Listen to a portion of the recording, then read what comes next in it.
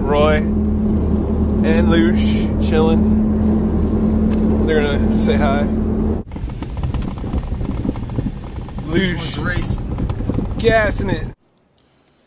Okay, now that we've got the camera fully charged, we got Lush here, and I'm gonna show you some basic dog training tips and tricks for the average dog or taking your dog in the outdoors.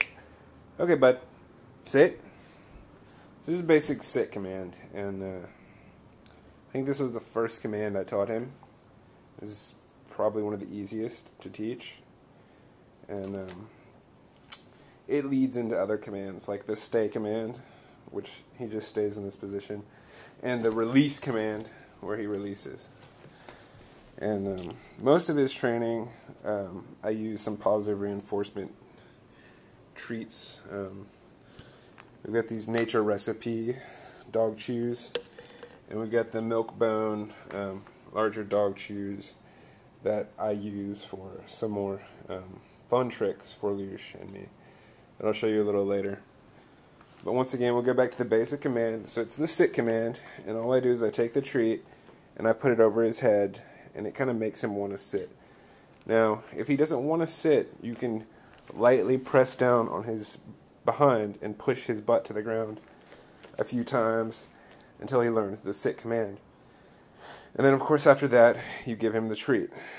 Now, eventually you want to work up to he's doing the sit command without actually receiving the treat, like he did earlier. So once he gets the treat, you want to try to the stay command, where you say stay, and you extend the period he stays each time with it. At first, he's only going to stay for a few seconds. And also try walking away, because if you walk away, sometimes he will follow you if you walk far enough away. But Lush has learned I can pretty much tell him to stay, and he'll stay.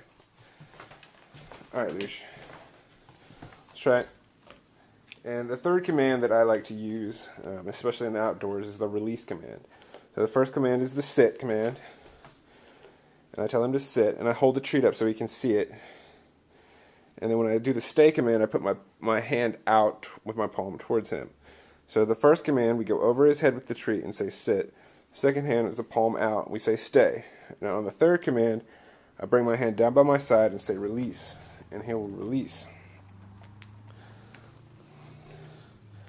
So, sit, bud. So he sits.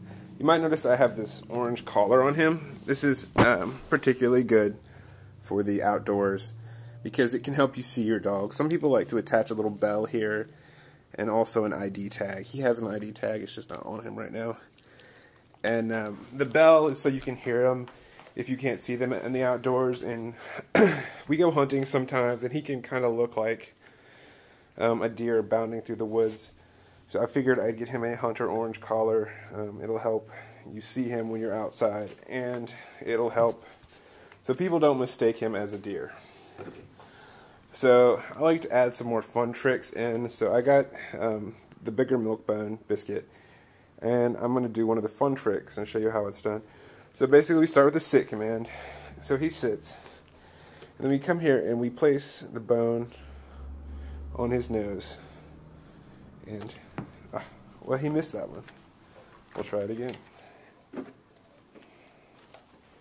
Sometimes he doesn't always get this right. Come here, bud. Sit. Good boy. Stay. I also like to integrate the audio commands in, so they get used to the audio commands as well as the visual hand gestures. We'll try that one more time, since I don't know if we got a good shot of that. That's actually the last Milk-Bone. But here we go. Sit, stay. Stay. Put your nose down. There you go. Good boy. See, he likes that one. So that is our basic outdoor dog commands. And, you know, it's great having your dog outdoors, but just like you being outdoors, you got to be safe, and you got to keep them safe. And hopefully we'll do some more series of outdoor Outdoor Show Dog Command series. Thank you.